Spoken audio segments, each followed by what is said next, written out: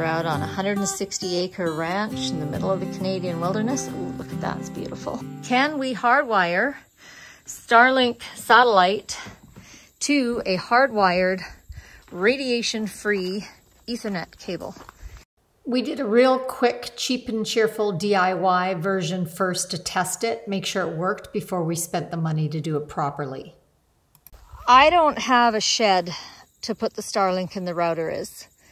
So I'm rigging something together with 2 waterproof boxes. Why 2? Because I have to cut holes and I don't trust one alone. So I'm going to pull the router out and I'm going to show you how it works. So here we have the power unit for the Starlink router. So this is your power cord.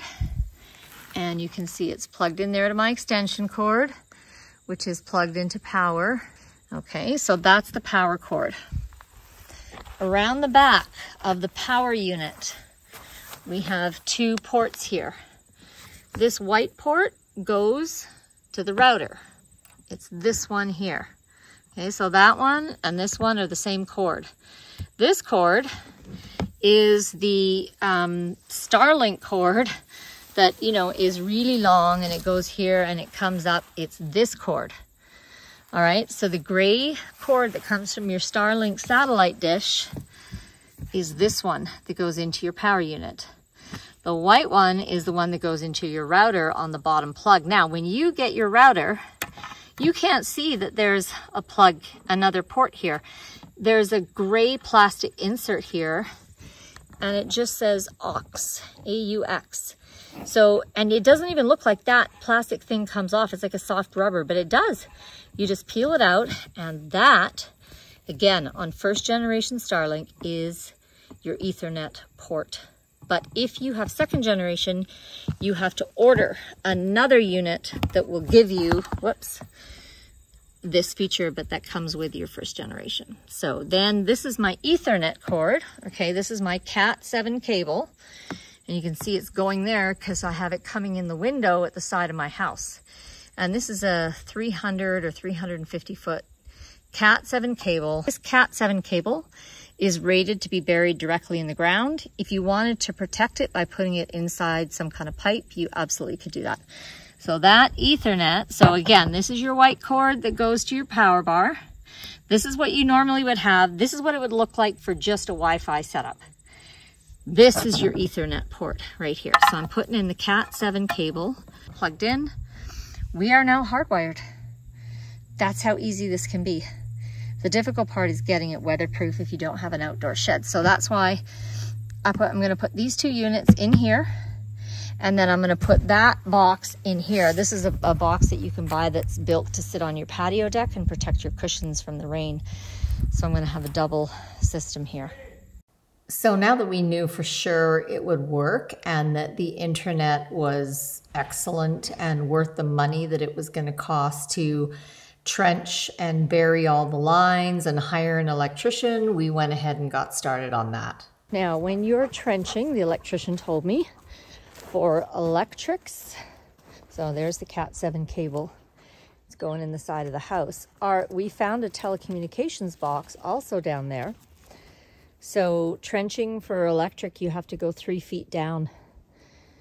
And what happened is, see that propane tank? There's a pipe that goes from the propane tank to the wood boiler there.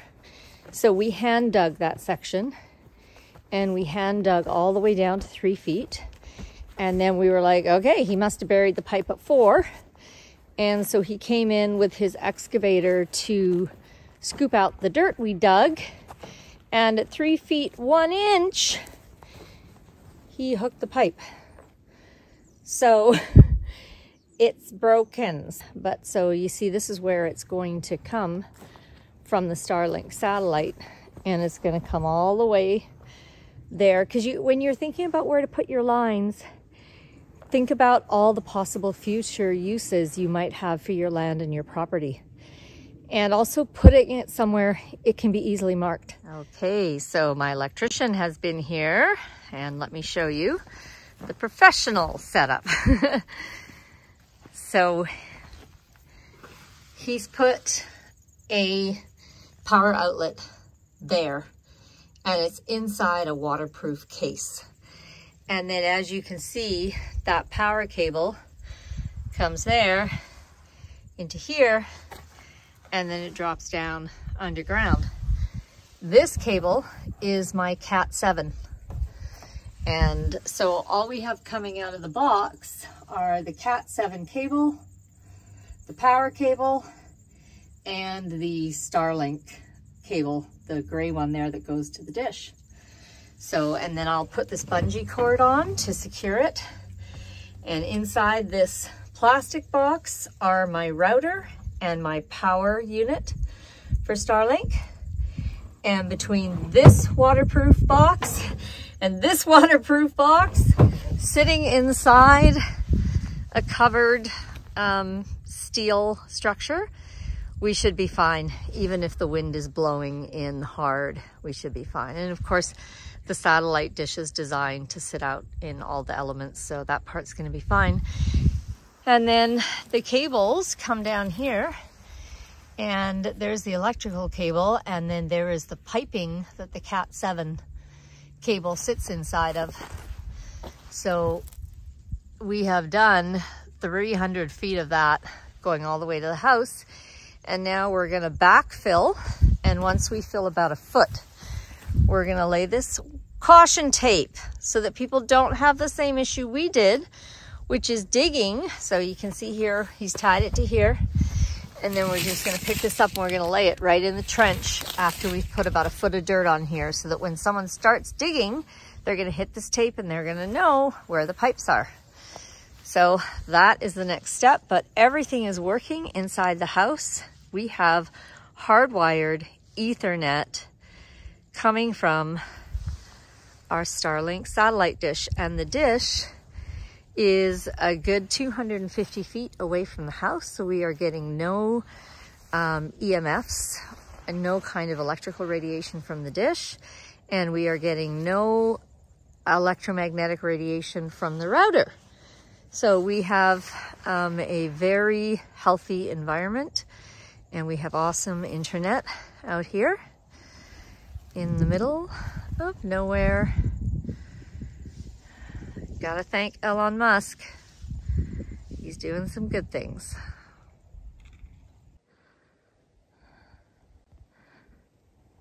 So this patio box actually worked out really well because it's got a little slot there for the cords. And then I've just bungee corded the lid closed. And we've had a good 6 inches of snow here. And I just knocked off all the icicles, but it had already started to melt. There was a giant icicle hanging off the satellite dish that I just knocked off. But my point is, nice and dry, and the dish has functioned perfectly. It's inside these arena panels in case the horses get in here, to prevent them from playing with it. So, success. And we got our trench covered up just in time for the snow to fall and everything to freeze, thank God.